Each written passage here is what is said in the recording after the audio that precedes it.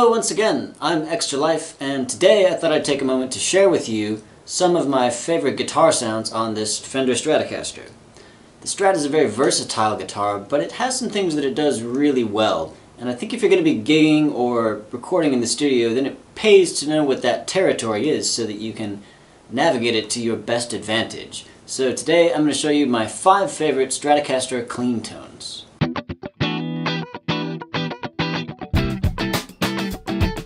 Now, I'm not a particularly big gearhead. I don't think that the equipment you're using will make that much difference in the final result you get. It's much more about what you play and how you play it. But since we're talking about tone, I'll just tell you what I'm using. This is a Mexican Strat from 1995, and I'm playing through a couple of pedals that I've built myself, but they're nothing that you couldn't find at a guitar shop, you know, a delay and a phaser and a compressor. And for amplification, we're using a SansAmp amp simulator. This is a Paradriver.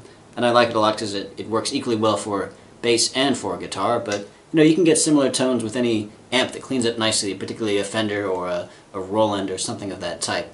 But there is one piece of equipment that you absolutely must have in order to get excellent clean tone, and that is new strings. You are not going to get that high-end sparkle and shine that the Stratocaster particularly is good at unless you have reasonably new strings on there. In fact, new strings are so important that I'm going to record all of these examples with the old strings that are on here right now, and then I'm going to put some new strings on and re-record them so that you can hear how much of a difference it makes.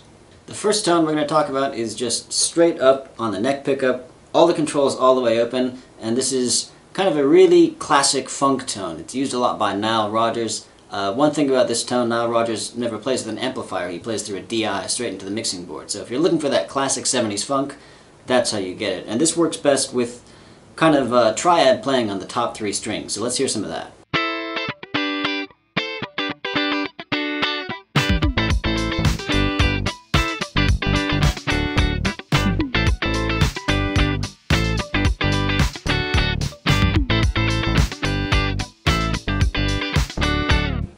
Now, you don't need any particular effects to make this sound good, but it does play nicely with compression, particularly if you're chucking and doing a lot of in-between notes. So try that out and use it to taste.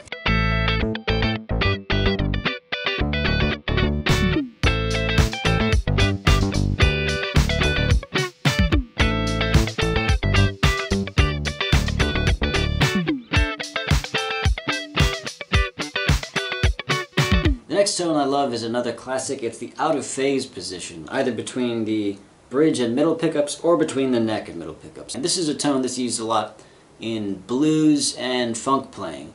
And with blues it's used because you can get those big chords and play a lot of strings at once without getting too much sort of muddiness or lack of clarity in the sound.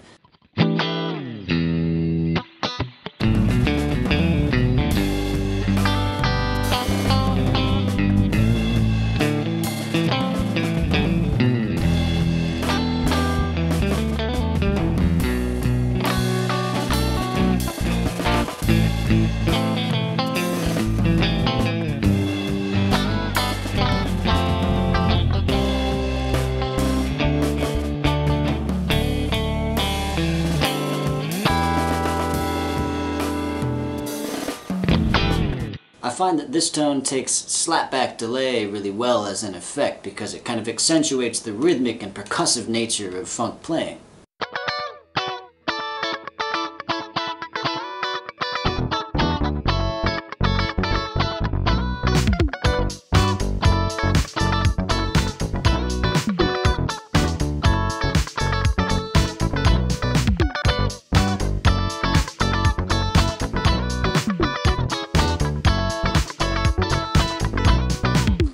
This next tone is perhaps an infamous one, and it's called the parked wah, and you use it by engaging a wah pedal and just leaving it in place without moving it, and that's why it's called parked.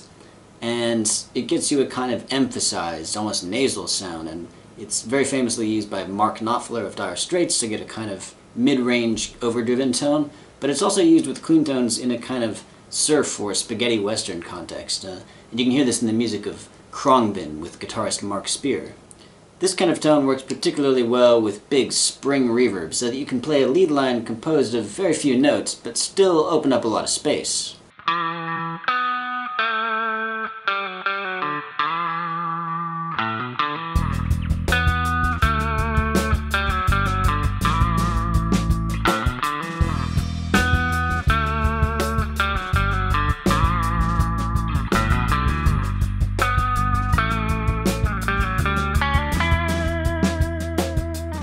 This next tone uses my favorite effect, the phaser, or the phase shifter.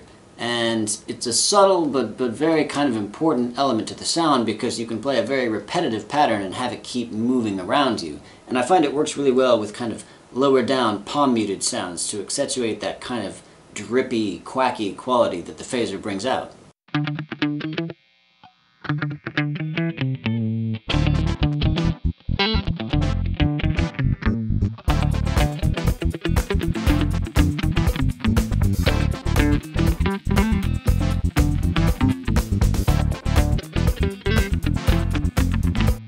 This last tone I find a lot of fun for lead playing, and it sort of emulates the sound of those big box hollow body guitars, and it works well with the kind of playing style of people like Wes Montgomery and a sort of jazz soloist vibe. And you get it by opening up the neck pickup and then turning the tone controls all the way down to suck out all that treble, so you're just hearing the kind of mid-range and low end of the tone.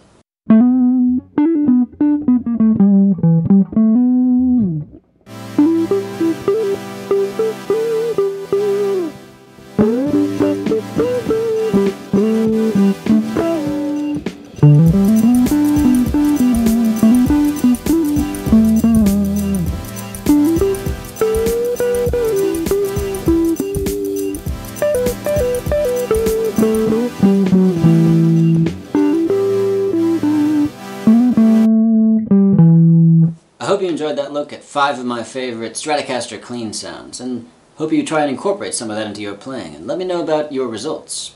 Next time we'll get back to work on our sequencer project, so be on the lookout for that soon. I've been Extra Life. Thank you so much for watching. I will see you next time.